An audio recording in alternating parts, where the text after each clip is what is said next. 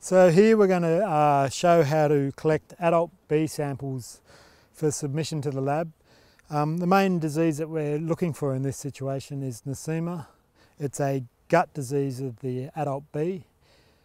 Difficult to detect in the hive. It's really, you really need to take a sample and examine that sample to identify that disease. However, it's a fairly major economic disease to the beekeeping industry in that bees lose production, the disease shortens the bee's life, and as a result you get less honey in your hives. To do it, we put some methylated spirits in a jar. We collect older bees from the hive.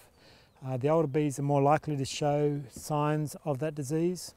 And by, the way we collect older bees is either by collecting bees from the hive entrance or from within the hive lid. I find it easier when collecting the bees to go to the lid, in that if you're collecting them from the hive entrance, they are the older field bees coming back in. However, you've got to catch each one individually pretty much, whereas in the lid you can just scrape the jar up the inside of the lid if there's a few bees on top of that lid. So a little bit of methylated spirits. Make sure you don't get the methylated spirits near the smoker or else we go up in flames. Shut that. Bees don't like the odour of metho, so that can fire them up a little bit when you're doing this. So I'll just open this hive and get inside the lid.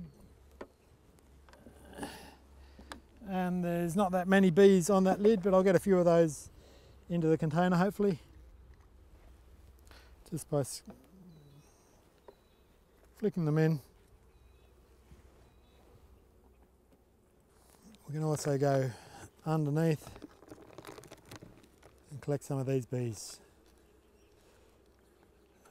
if I can get them. Once a bee hits the methylated spirits, they die pretty much instantly. Be able to scratch enough off the frame.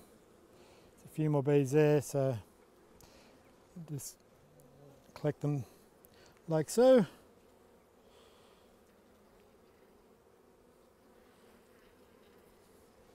Okay, well I've got well over 20 or 30 bees there, so that'll do me.